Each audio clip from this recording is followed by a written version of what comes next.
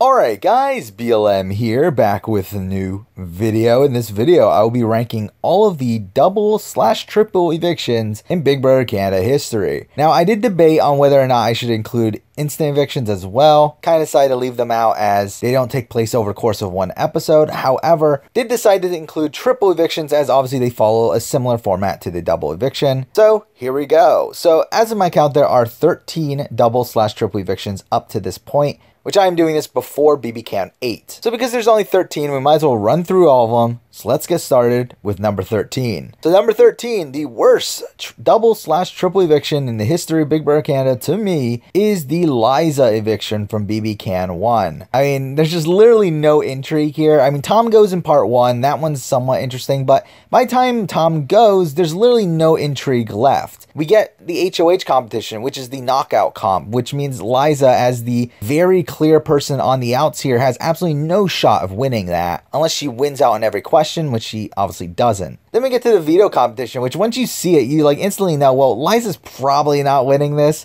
And once Liza doesn't win the veto, it's very obvious she goes home. There's really no intrigue here. It's really one of the worst double evictions in the history of Big Brother. Now at number 12, we have a pretty recent double eviction, and that is the Eddie double eviction from BB Can 7. And again, there's really just no intrigue here. Now, there's slightly a bit more than the Liza one, where coming into this double eviction, once Adam wins HOH, you can pretty much tell that his target's pretty much going to be Kiki, but Kiki wins veto, and that leaves Eddie as the only other option, and he does end up going home. Really, again, not that much intrigue here, as even if Kiki did end up going home, it's just another person that's very high on the pecking order anyway. So after Adam wins HOH, there's really no potential for this being a good double eviction, so it ranks here at number 12. Now at number 11, I have another pretty boring double eviction, and that is the Kenny eviction from BB Can 2. And again, this one's pretty straightforward. I mean, once someone outside of Kenny, Rochelle, or Sabrina win HOH, it's very clear that Kenny is going to get backdoored,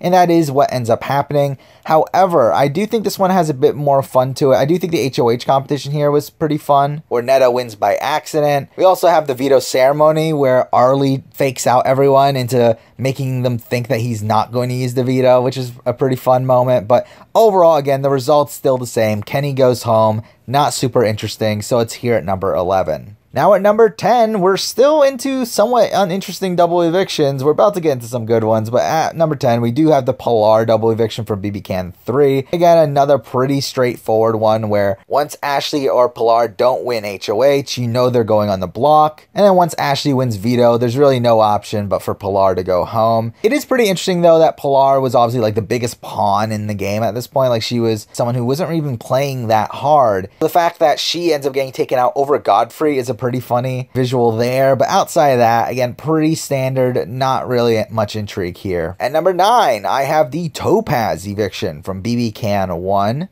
And again, this is a pretty by the numbers one. Once Emmett wins HOH, you know Topaz is going home unless some weird stuff happens with the veto. And weird stuff almost happens with the veto, which is why this is as high as it is. I mean, once Peter wins the veto, like, I remember being excited watching this live, like thinking, oh my god, Peter's going to use the veto, going to save Topaz, they're going to send out Andrew, and then next week Peter and Topaz are going to be teaming up to take out Emmett and Jillian, and nope. Emmett convinces Peter not to use the veto, and Topaz ends up going home. Pretty anticlimactic. Really, not much to say here. But again, there was a little bit of interest there, so it's here at number 9. And number 8, I have another double eviction from BB Can 7, and that is the Damien eviction, which is another pretty straightforward one in the sense that Damien was the clear target, Damien goes home. However, I do feel like there was some like personal intrigue here where Damien is completely blindsided the entire double eviction. And while it is like kind of brutal to see how shocked he is when he gets evicted, and then you see him being confused as he hugs everyone on his way out, I do find that kind of memorable. But overall, again, not a great double eviction, but for just Damien's reactions to things, it really does stick out in my mind. Now at number 7, we have the first triple eviction to make the list, and that is from BB Can 6, the Johnny and Olivia boot, which I remember being so frustrated at this triple eviction. Again, I am someone who did not agree with Paris's move to get rid of Allie. And then for Derek to win HOH, and then Kayla to win Veto, and then they take out Johnny and Olivia, who were pretty much their biggest competition at this point.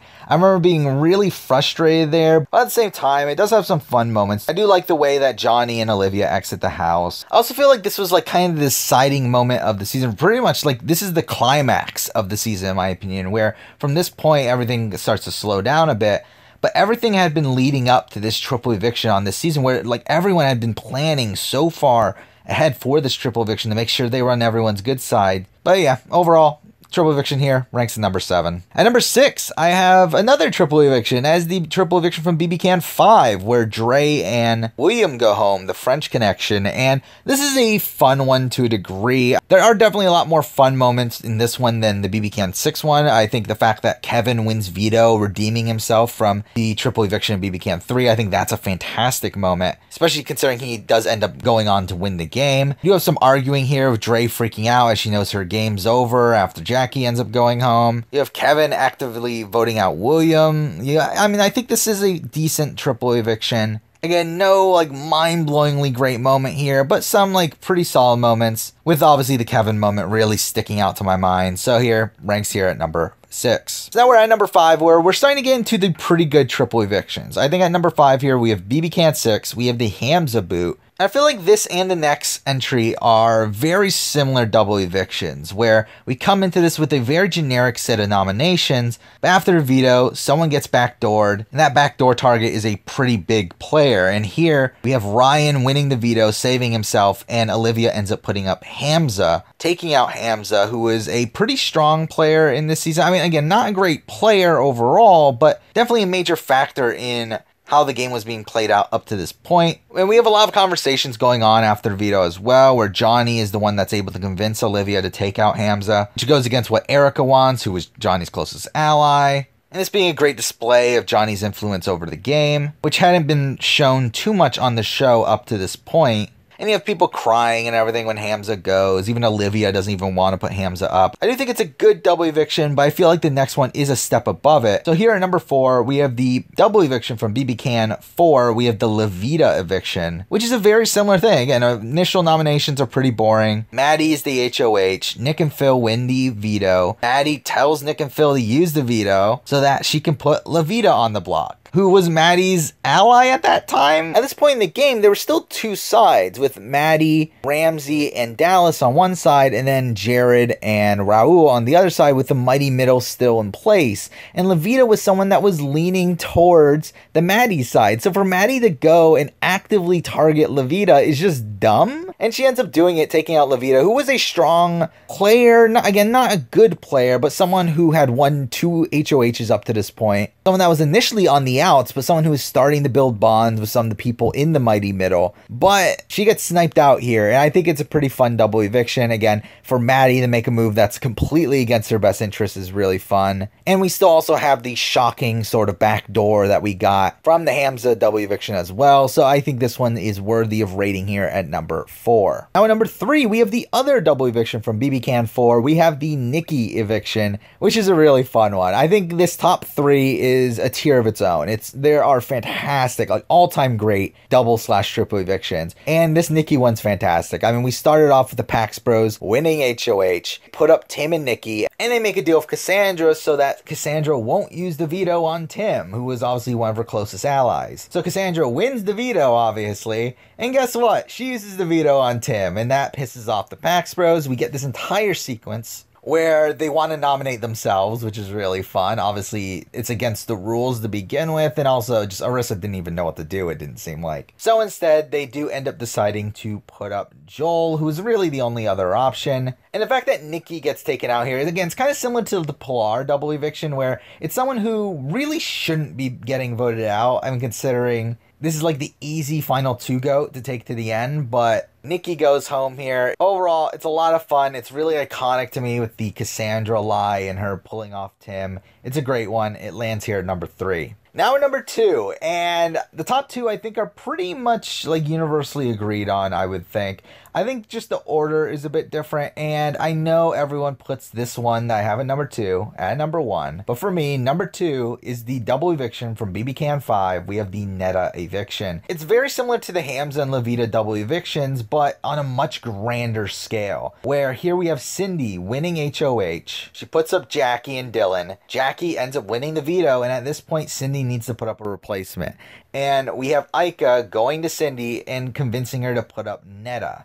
And obviously up to this point, Netta had been the biggest player in the entire season. She's been running the show. She was someone who had immunity all the way up until this point due to a twist that Canada gave her. However, at the same time, Netta is able to suss out that Ika is doing this. So we start getting a whole bunch of arguments between Netta and Ika, Netta and Dimitri. It's so much fun. I mean, some of the best fights in the history of Big Brother Canada. And at the same time, we have Bruno and Kevin trying to convince Cindy not to put up Netta. Even to the point where Cindy has to make her decision. They're going down the stairs to get to the living room, and Bruno is still telling her not to do it. And then Cindy's an idiot and then puts up Netta, which completely blows up her game. She ends up going home the next week. She loses the numbers. She has no allies after this. It's really a terrible move in every single possible way for Cindy. But it is a great move from Ika. It has a lot of drama here. We get Netta being evicted. It probably is the best double eviction in the history of Big Brother. It lands here at number 2. Now at number 1,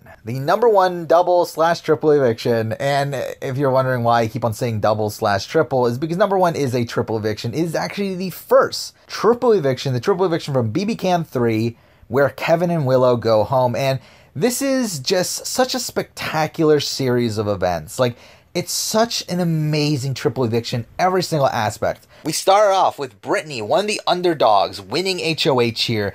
She learns that's a triple eviction. She has to put up 3 people for the first time in Big Brother Canada history. She puts up Zach, Kevin, and Pilar. With Zach and Kevin obviously as their targets, 2 of the biggest guys in the house, 2 of the biggest targets in the house. We get to the veto competition. Bruno wins the veto. Bruno's someone who's supposed to be aligned with the Sarah and Brittany's of the world. And immediately he has to make a decision, which is something that I find really strange about Big Brother Canada, that they make them immediately go to the veto ceremony after winning the veto. But Bruno comes into the room, he gets up, and he just uses the veto on Zach, which is such a mind-blowing moment. It's one of my favorite moments in the history of Big Brother. He uses the veto on someone who was actively targeting him not too long ago, someone that is kind of a rival of him within the game. He uses the veto to save him, one, to garner trust with him, but also to keep a massive target in the game that if Sarah hadn't played emotionally, would have worked to his benefit in the next round, even though obviously Bruno does end up going home due to twists and also Sarah and Brittany playing emotionally. But it is a very masterful move that could have been one of the best moves in the history of Big Brother Canada.